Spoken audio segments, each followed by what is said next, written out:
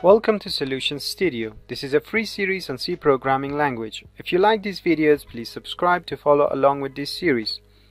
Also, please like and leave a comment and share the video to help spread this series.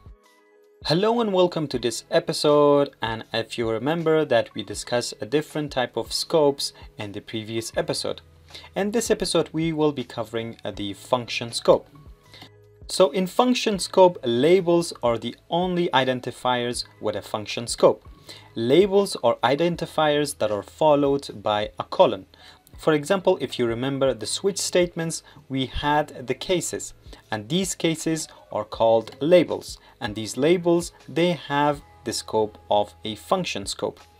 That means that labels can only be used anywhere in the function in which they appear, but they cannot be referenced outside of the function body.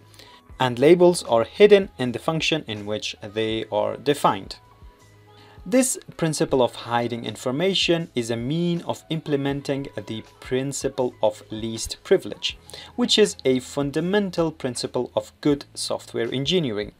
In the context of an application, the principle states that code should be granted only the amount of privilege and access that it needs to accomplish its designated task, but no more than that. And that's why we have labels. As we said before, the scope of a label is function scope. And once again, function scope means that labels can be used anywhere in the function in which they appear, but they cannot be referenced outside of the function body.